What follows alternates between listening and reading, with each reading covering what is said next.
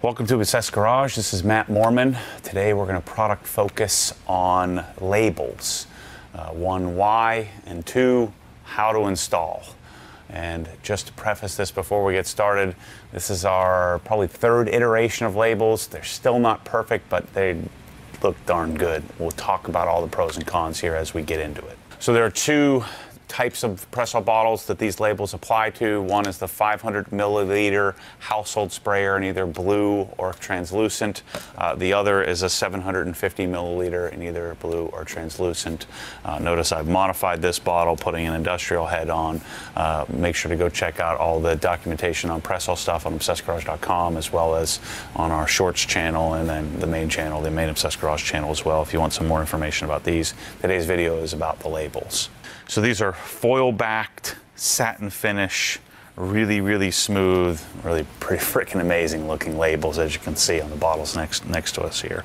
This is an example of a 750 milliliter label that we're going to apply to a used bottle, a bottle that I've been using for many months. I'm going to show you how to prepare that.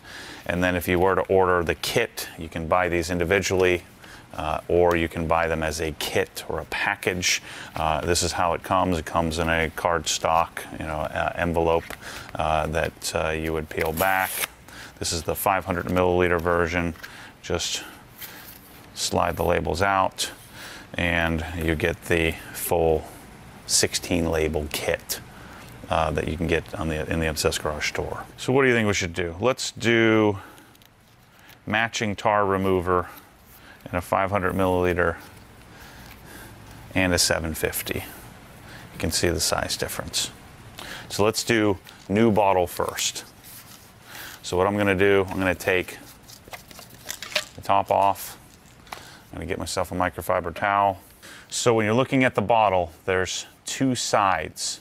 There's the side with the Pressol logo, and then there's the side next to the bottle seam that is completely open and empty. That's where you're going to apply your label. So first thing I'm going to do is inspect, make sure there's nothing sticky on the bottle, nothing that could deter our label from it getting a proper adhesion. So then I'm going to prep the surface, and I'm going to use a surface prep called G-Technic Panel Wipe, which is quite a bit more aggressive than something like CarPro Eraser or a diluted isopropyl alcohol.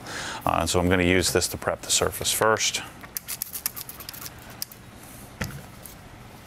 making sure I'm removing any oils, any residue, any sticky stuff.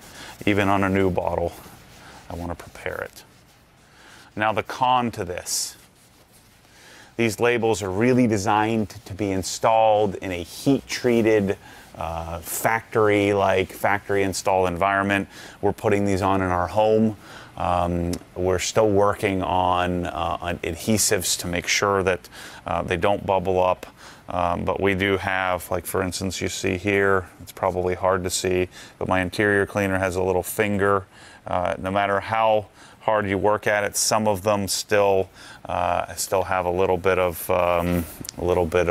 bubbling and things like that will happen if it sits for a really long time. So just keep that in mind. Depending on when you're watching this video, we're always working on new versions of this. Again, this is our third or fourth iteration, probably our 50th sample, and we're working on making this a DIY process as much as we can.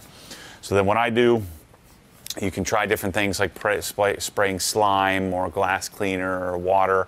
I don't like to do that method. I like to clean it and then heat it a little bit.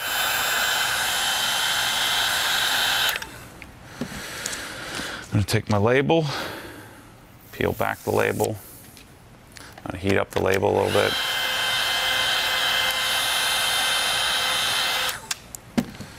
And then this is where the fight begins.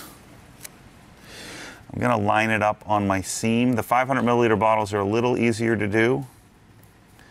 I'm going to line it up using the bottle seam, which is hard to see with all these lights in here. So I got it started. I'm going to heat it up a little more.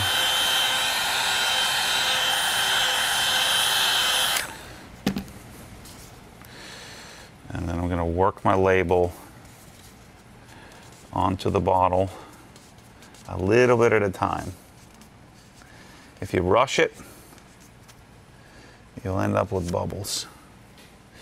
And so I don't like where I put it here. I want to move it this way a little bit. So the good news is I can still pull it off and be safe. Let me heat my bottle back up. So now I got some hair on there. You could use water to float it.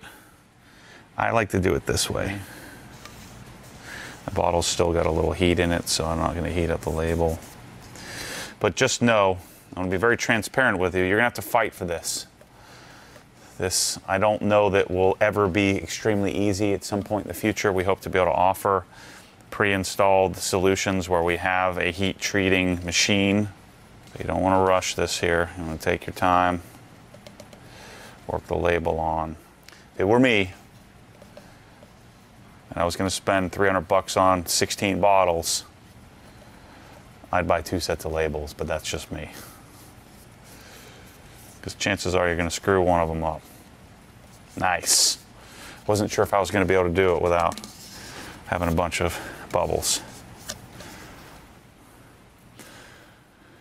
Again, disclaimer, what you may find, you come back a day or two later, and you'll have some fingers that you have to push down. Sometimes this works perfectly. I would say 25% of the time it doesn't, and I think a lot of it has to do with, how the bottle came off the assembly line. I'm not really sure. We're still working on finding an adhesive solution that works on every single bottle 100% of the time, but I'll fight for this. Look at how freaking good that looks. So there's your 500 milliliter bottle with a tar remover label on it. Doesn't get much better than that. So that's the procedure I use to install the Obsessed Garage bottle labels. Again, you may have to fight for this. I would suggest that you buy a couple of sets of labels, that way you have some extras. But I do think you can do this. You can see I'm 2 for 2. I think you can do this if you follow this procedure. You can also experiment with some other procedures if you have some experience installing things like paint protection film or vinyl wraps or stickers in general. But the idea here is to have a matching set of sprayers and bottles with matching logos, and then affording you the ability to put your favorite products from many different brands in the bottles and have a matching set. Available at obsessedgarage.com. Thanks for watching.